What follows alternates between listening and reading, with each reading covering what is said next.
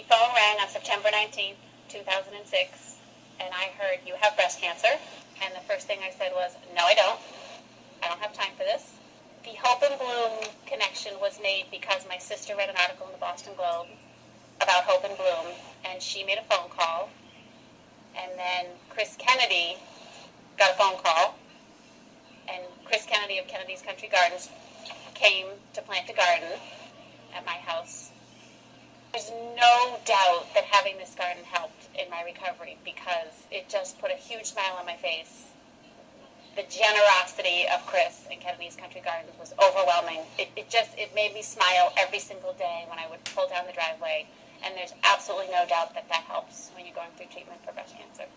I think anyone can help with Hope and Bloom, whether it is donating money or whether it's donating your time or your talent to help people who are going through cancer treatments. My whole thought process in this is if the cancer treatment that people are going through is not a fun process at all, and when you leave in the morning to go to cancer treatment, and you have something to look forward to when you come home, that is our goal. So through this whole process, every day when the cancer patients are going through the treatments, if they have something to look forward to every single day, we've done our job.